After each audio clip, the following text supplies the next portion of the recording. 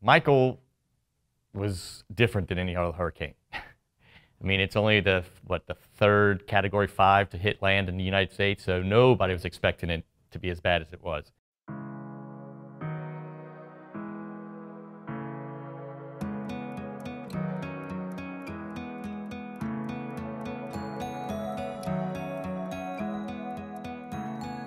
I was always into sports, but I was never really the biggest, best athlete, so this was a reason for me to stay involved in sports and still be a part of everything. And I had an athletic trainer in high school that got me started helping out with him.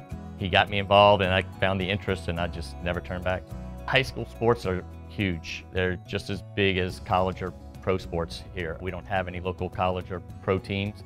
Athletics is one of the things that keeps some of the kids coming to school. And athletics is the way that some of these kids might be able to go to the next level of education. They all want to be on the field at all times. Sometimes you need to protect them from themselves. The parents want them back out there, the coaches want them back out there, so you have to be kind of the referee sometimes and tell them what's the best course of action for them.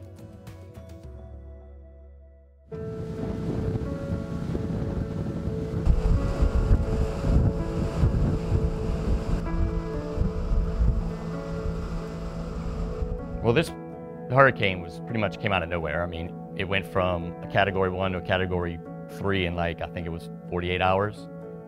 Category 3, that would have been Katrina, in New Orleans and Mississippi Gulf Coast. Category 5, Hurricane Michael, the eye of the storm, you're looking at 160 mile an hour sustained winds, 220 mile an hour gusts. It's like a 20-mile wide tornado coming through that never lifts up. I always said that if it got to Category 3 or bigger, I would leave, and decided to come back about 4 days after the storm. As we got closer and closer, all of a sudden you start seeing more and more devastation. The winds took out power poles, roofs, buildings. The rows and rows of pine trees looked like somebody hit them with a 20-foot tall lawnmower. Nothing looked the same. It looked like a bomb went off.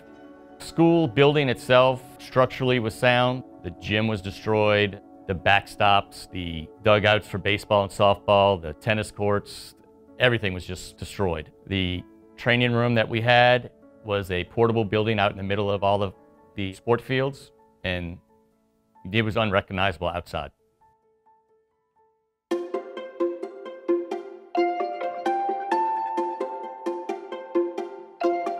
I'd been here for 15 years, and that was 15 years of acquiring equipment and building up a nice facility that was pretty much knocked down in 15 minutes. My athletic training room basically became the back of my vehicle. I use the same concept as the coaches. I started reaching out to colleagues, friends.